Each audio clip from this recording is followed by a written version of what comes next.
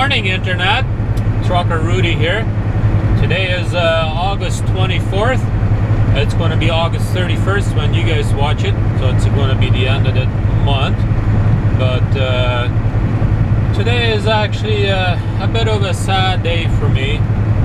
Yesterday, about 8 o'clock at night, I got a phone call that my grandpa has passed away yesterday. He had passed away about an hour ago when I got the phone call. And you know, it's sad as a truck driver, for me at least. I'm out here on the road, and the thing is, I was born in Bolivia, and that's where my grandpa is, and so that's where he has passed away. So, and I'm no rich, no rich man, so I can't afford to go over there to his funeral, But at least if I was home, I could maybe do something with the bank or something, try and get over there. But I got a job and gotta try and make money, and I can't really make it home, I have to go to Alberta with this load. I can't just turn around and go back, But that's life as a trucker. You can't always do what you want, and you can't be home whenever you feel like it or whenever you want, You just gotta keep on going, So, but anyways, other than that, it's nice and sunny out here today. Talked to the wife, and it's been raining for the last day, or at least all day yesterday, and this morning she said it rained so hard that the streets were all covered in water.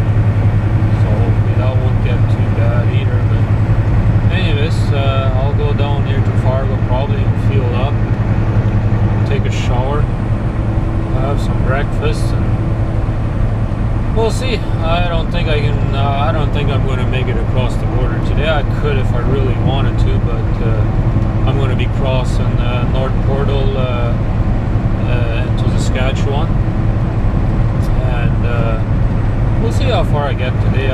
Continue 211 miles on 994 West. Don't really have to get too far, This load only got to be there by Wednesday, but I want to be there by Monday night, so that way I can get me another load and keep on going, because then on Tuesday I can start with my rollover hours, and that way I have hours again, and I can keep going, But anyways, we'll see what our day brings, and hopefully it's going to be a good day, though, even though my grandpa has passed away, But anyways, I'll talk to you guys in a bit.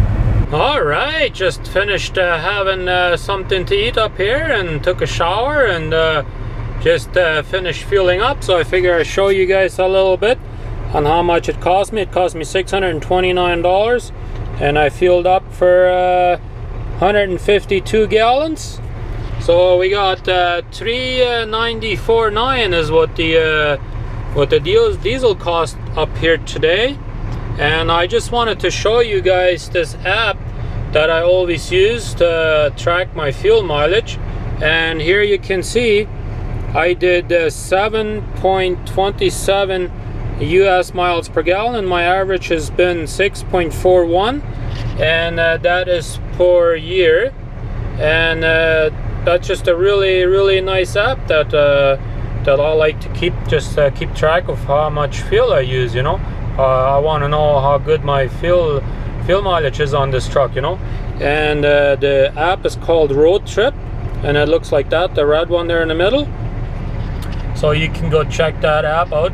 I don't promote anything here, but I just figured a lot of truckers would be interested in knowing what kind of app that would be, so I figured I'd share that with you. But anyways, also a lot of Canadian truckers are always interested in getting Verizon cell phones and stuff like that, and so I figure I share with you that right across here from the Petro at the Fargo place here, Fargo, North Dakota. Right across there, you'll see the McDonald's, and right behind the McDonald's, that's where a Verizon dealer is there. And that's not a third-party Verizon dealer; it's an official Verizon dealer up there. So for those Canadians that always want to get the Verizon phone, they can go there and get themselves set up, you know. But anyways, I'll get rolling here, and we'll see what the rest of the day brings. All right, just got down to Minot, North Dakota. Gonna be spending the night up here. But anyways, I got about 516 miles to go up to Madison Hat, Alberta. And I should easily be able to do that tomorrow. So we'll do that tomorrow. And then we'll see what kind of reload we get from up there. But something really cool that I just thought of was on June 22nd, I believe it, I met up with Trucker Josh on this road up here, and we actually did an interview up there by the North Dakota duty-free shop up there.